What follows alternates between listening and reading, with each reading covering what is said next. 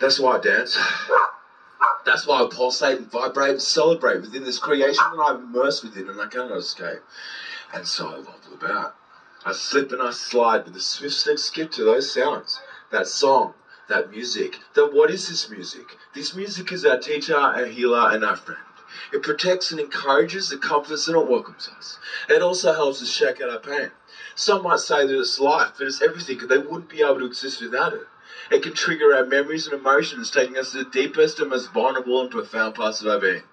Yet it also has the capacity of healing us, giving us energy and strength. It comes into our hearts and our homes, bringing people of all walks of life together. So you could say it's an energy. So what is energy? Energy is a force, it's a frequency. It's cells and atoms, 40 billion of them to be precise, buzzing inside each and every single one of you right now. So what does water and energy do in that mean? Well, there's a study called cymatics, please look it up. And it shows us and tells us that they dance. There's so much that separates all of us, yet we are all so similar.